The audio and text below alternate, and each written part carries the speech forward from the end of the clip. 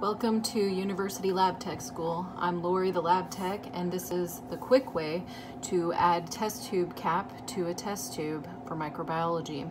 So what you do is you just lightly add the cap onto the test tube like so, and then when you got a complete rack, you firmly press it down onto from the tip of the cap to the test tube like so. If you have a bad cap, it's too loose and immediately goes down, you're going to test it on a few test tubes, and if it immediately goes down again, you're just going to throw it away, because that will cause the test tube, when you pick it up, the test tube might fall, or the lid might come off and you might contaminate your sample. So if you want to watch a longer way, just continue with the video. All right, peace out. Here, you want to just lightly place them on top of the test tubes like so, and not pushing them down all the way.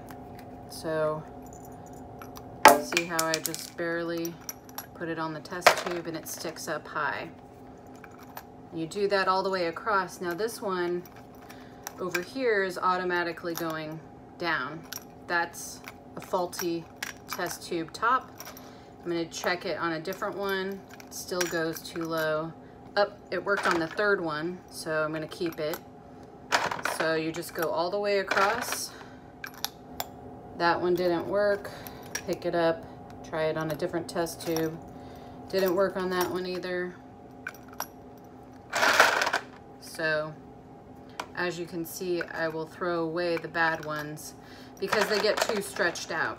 The test tube cap lightly goes onto the top. You don't want it to go all the way where the lid touches the lip just yet. So at first you want it to go like this, because if it automatically goes down like this, it's going to be really loose when you're grabbing it, and it'll just slip right out of your hands when you try to do any type of transfer. Or so when you completed your rack of placing them lightly on the test tubes, then you're going to go ahead and push them all down.